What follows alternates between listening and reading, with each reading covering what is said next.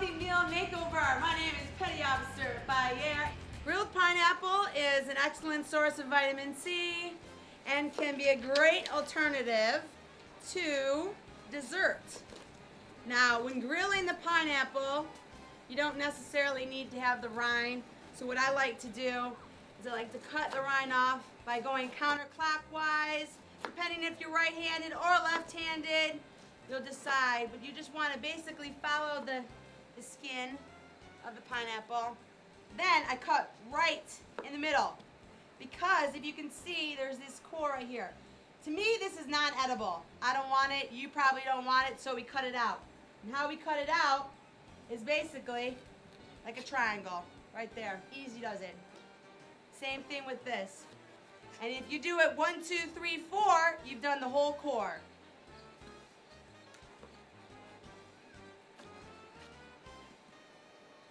And now you've got pineapple ready to grill. Okay, let's talk about peppers. Peppers, whether spicy or sweet, they are a great source of vitamin C, vitamin A, fiber, folate, vitamin B6, and vitamin K. How you do this for the grill? Easy. All you just do is cut the pepper in half, take out the seed like this, and you are ready to rock and roll. Okay. So now, when you are grilling, you kind of want to make sure that you have a really good heat source. And how I do that is, first of all, when I'm grilling, I like to season the grill, get it hot, clean it, and then with a towel and oil, I like to use vegetable oil, I like to wipe my bars so that I get nice clean lines. I've checked the heat source. Do you hear that noise? Anytime you hear that shh, that means you're cooking. And today we're cooking with fire. So all you're gonna do is I like to place my vegetables and my fruit in lines so that I can evenly cook them, and I'll just keep turning them over as we cook. I also have gorgeous marinated steak that I marinated for 24 hours. Why do I like to marinate my steak for 24 hours or more? Because it's a protein, and depending on what type of cut the meat is, if it's a beef tenderloin, I don't necessarily need to. If it's pork tenderloin, I don't necessarily need to. But if it's like flank steak, which it is today, you want to break down the muscle.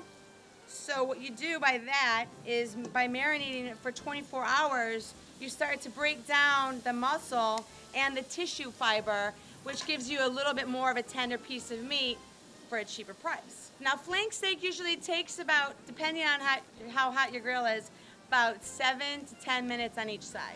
So now that we're back in from grilling, I want to talk about why grilling is such an amazing cooking technique. One, if you're grilling products like protein, vegetables, or fruit, the essence of the fruit and the vegetable keeps its integrity, less cooking time, and more emphasis on the flavor that comes from smoking or from grilling. And the other reason why, it just tastes good. And so that brings me back to my steak. I'm pretty excited about this. I love what grilling does to flavors. And all I do really is basically slice my meat, and then I have, of course, the vegetables to go with it. A lot of times I just use a mixing bowl, put the meat inside,